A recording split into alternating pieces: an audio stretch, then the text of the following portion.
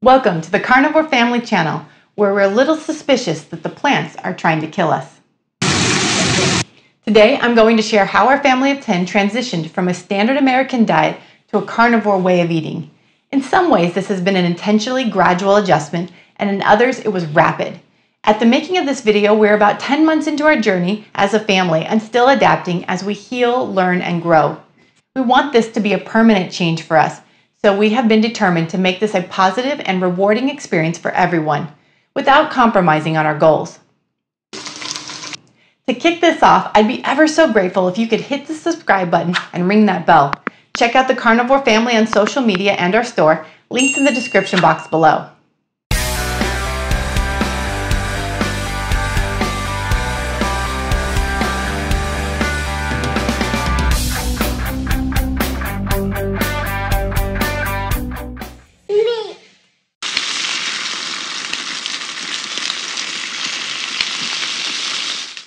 Welcome back to my channel. I'm Rebecca Reese. My husband and I have 8 kids, and they are 15, 13, 11, 11, 8, 6, 4, and 2 years old.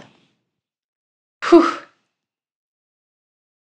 We have been a carnivore family for 10 months now, and my husband and I have collectively lost 125 pounds. Although weight loss has been a big motivator for changing our way of eating, my husband's health was the ultimate reason we decided to take the plunge. This wasn't just a scheme to drop some pounds. We wanted to get healthy, truly healthy as a family.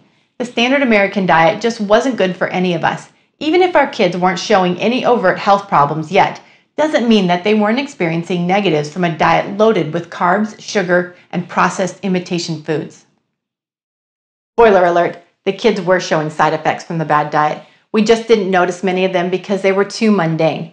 Stomach aches, migraines, moodiness, congestion, erratic energy levels, cravings, unnecessary weight gain, just to name a few. None of us realized how bad we felt because we didn't know how good we could feel. Today I'm going to outline what our adjustment process has been for our family. I do this hoping to inspire other families who are considering the benefits of the carnivore way of eating. When we started, my husband and I went full carnivore right from the beginning. We spent a lot of time learning from people like Dr. Ken Berry, Dr. Anthony Chaffe, Bella the Steak and Butter Gal, Bart Kay, and Kelly Hogan. We initially ate a lot of processed meats, cheeses, diet soda, and coffee. But as we got the hang of it and learned more, we started refining our menu a little at a time. Our taste buds naturally started to discourage us from picking the processed meats when whole meats were available. We realized that dairy slowed our progress, and we would never kick our cravings for sugar while drinking diet soda. My husband gave up coffee completely, and I switched to minimal amounts of decaf for a while and then finally kicked the habit myself. I now start my day with a carnivore latte, which is just butter, egg yolks, and heavy whipping cream. It's satiating and satisfies my habit of wanting a hot comfort drink. Early on in a pinch, we'd use condiments and cheeses to help keep us going, but we kept pushing ourselves to do better and better. My husband's health improved so dramatically that we couldn't help but be driven to keep improving. I have felt such freedom in being able to eat to satisfaction, not obsess about food, not count calories, and while also feeling the best I have felt most of my adult life. With the kids, we took it in stages. We started by cutting all the major grains and sugar products from the grocery list.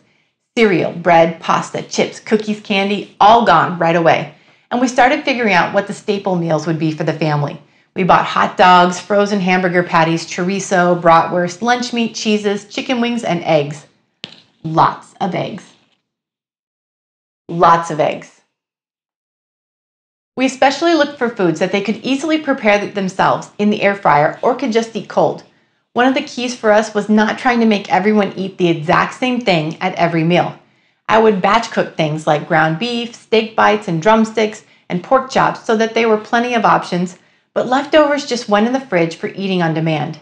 As long as food wasn't getting wasted, they could eat freely of any meat item that they wanted. Initially, they went through a lot of food, and our grocery bill was crazy there for a minute. But as their bodies began to adapt, so did their appetites. Meat is so much more satisfying than any other food. During those first couple of months, we did continue to buy some fruits and vegetables that they were used to, like apples, bananas, and oranges, and tomatoes and carrots and bell peppers. We set daily limits so they did not fill up on these items. Over time, we simply bought them less and less. We'd run out and I wouldn't rush to replenish them. And over time, we just stopped buying them completely. This naturally helped work these out of our routine. In the beginning, we also allowed them to use condiments like ketchup, ranch, and barbecue sauce for dipping their meats, as well as raw honey and sometimes granola for the yogurt. But like the fruits and vegetables, we just started slowing the availability. They would complain for like a minute and then eventually find some other way to flavor the food, like adding butter, or they would just eat it plain. It took about 5 months to completely eliminate the condiments and add-ins from our system. This coincided with the beginning of the holiday season.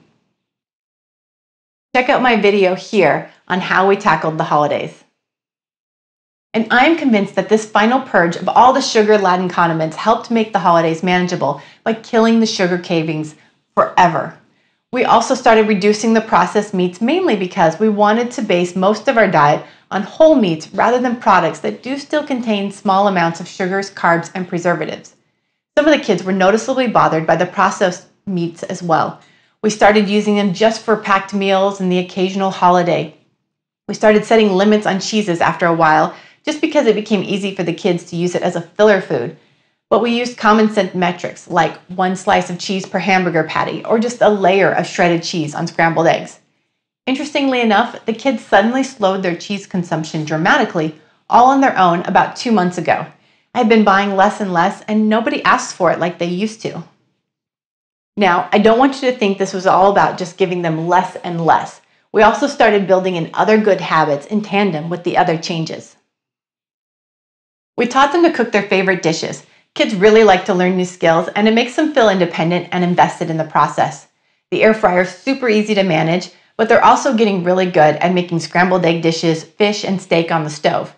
We keep hard-boiled eggs on hand, and they routinely make deviled eggs just to snack on. We also started trying new things like brown butter bites and making our own jerky.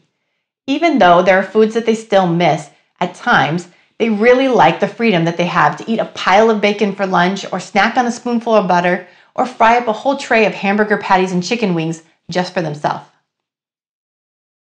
As long as they aren't wasteful, they can make and eat food until they are satisfied. Because unlike sugars and carbs, they just don't overeat meat. They are very in tune with their hunger cues now.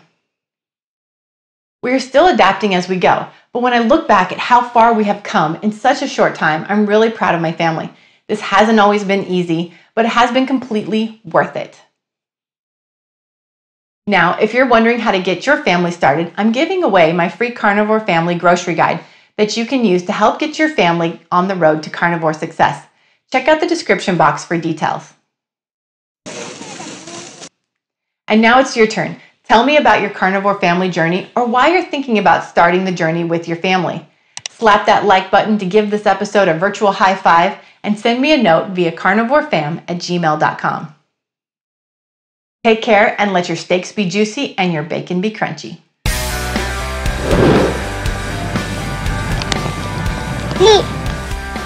Go, go, go, go. On a friendship, singing my chicken. On the way, go. Air foyer, Dr.